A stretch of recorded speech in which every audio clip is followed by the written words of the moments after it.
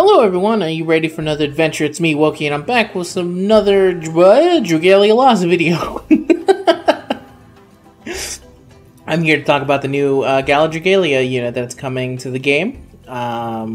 Should be here at reset, depending on when you watch this video.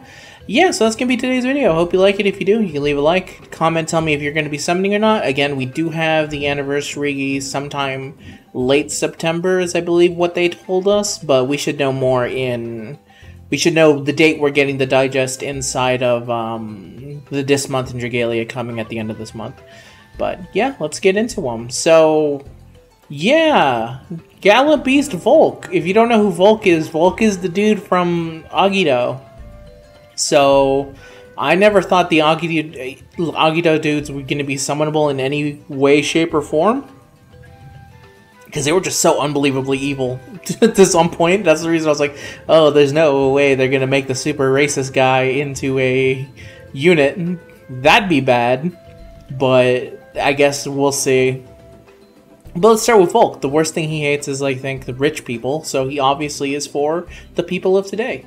So, awaken Agito and rebel against his world, Gala Beast Volk. The vestigial shade of Beast Volk, formed from a portion of the amplified power conferred to him by his Agito mask, his incoherent mumbling retains the familiar bite of Volk's own Rancor. Lunatic Deliverance, this is his skill, grants the user the Blood Moon effect, grants the entire team a strength amp, and activates skill shift. This skill will become Lunatic Desolation and immediately be ready for use. Lunatic Desolation consumes Blood Moon and all stacks of Moonlit Rage, deals damage to surrounding enemies and inflicts stun. This attack deals additional damage on the number of Moonlit Rage stacks consumed. If this skill has become Lunatic Desolation and not yet been used when the user's remaining shapeshift time runs out, it will be used automatically. Special effects, Blood Moon does not stack, Team Amps, Team Amp.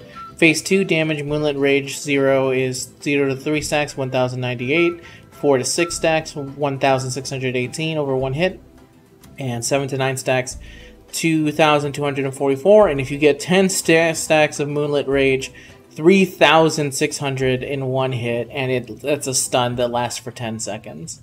7 seconds, my bad. Alright. That sounds pretty good, and it sounds exactly like the move he uses in the actual fight, so that's cool. Wind, Fangs of the Fangless V. If the user is attuned to wind, increase strength by 100%. When I originally looked at this news and I saw this ability, there's more to this ability, but I'm just going to say this right now. 100% strength to wind? You've got to be out of your goddamn mind. That's insane to me. But to be fair, the Gala banner before anniversary is always amazing. The last time we had something like this, I want to say the previous Gala banner dragon was Mars. Yeah, Mars was the first Gala dragon. They introduced it before anniversary and they were just like, here you go. That or something. I remember Mars was like during a time where everyone was saving. And they're like, one more Gala banner before the big hit, and it was Mars, and everyone was like, oh no. No, so strong. It was before a collab, my bad. That's something different. So it's not surprising for them to do this. That has to mean that whatever's ready for the anniversary is going to be insane. But let's continue on with the skill, huh? Also, regardless of their attunement, grants the user a Dragon Strike while shapeshift as Beast Volk. This Dragon Strike deals damage to enemies in a line and reduces the defense by 10% for 5 seconds. Wow. The reduction does not stack. While charging this Dragon Strike, the user will be granted a stack of Moonlit Rage effect to get at set intervals. Moonlit Rage can stack up to 10 times. So that's kind of where you want to go with powering this up right here with Lunatic Deliverance. Wind, Plague of Weakness 2. If the user is attuned to wind, increase the chances of inflicting any what? Increases the chance of inflicting any afflictions by 100%? Are you out of your goddamn mind? The duration of poison and storm lash inflicted on enemies by 30% damage to poison enemies by 15% and damage to storm lash enemies by 15%. Also, regardless of their attunement, lowers the user's affliction resistance by 150%.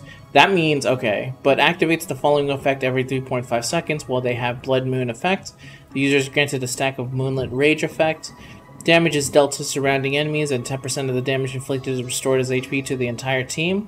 This recovery caps at 10% each adventurer's max HP. The effect of Dragon's Fierce Raid ability will not apply to this damage. When the user's shapeshift is undone, they will be inflicted with poison for 12 seconds. Their dragon skill shift will be reset, and the Blood Moon effect and all stacks of Moonlit Rage will be lost. Also, regardless of their attunement, lowers the user's... Okay, that's fair.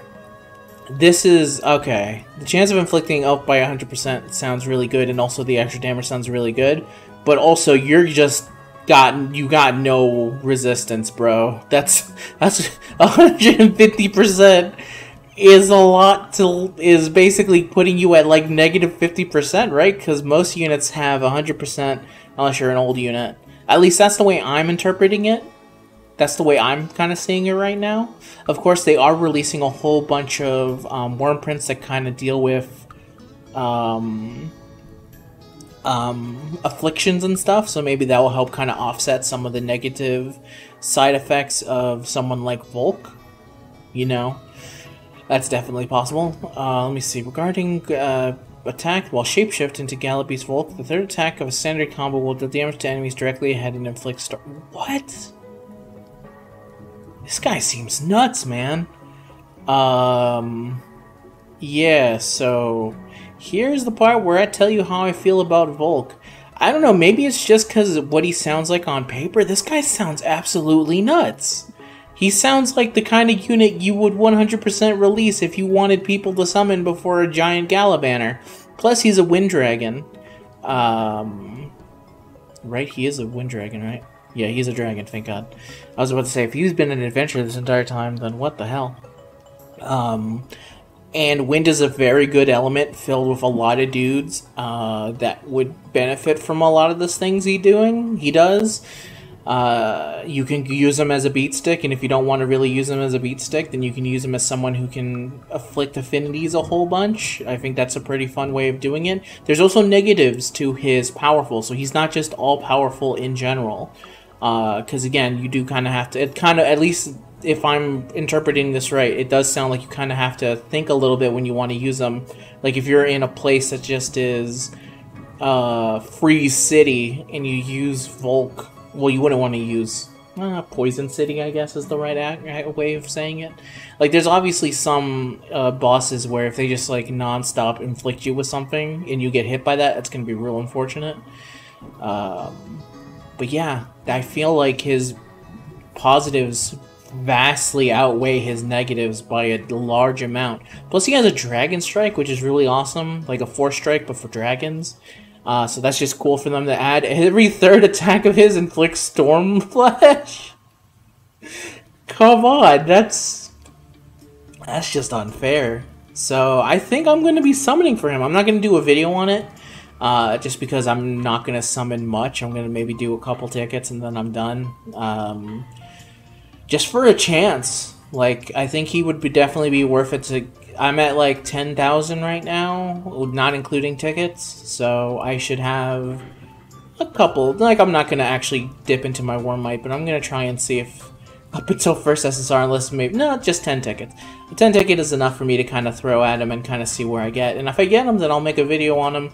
You guys can check it out, but that's what I'm feeling for. But for the most part, I am saving for Anniversary, full on, whatever they got planned and whatever they got planned afterwards. Actually, I'm going to be very curious what they got planned afterwards.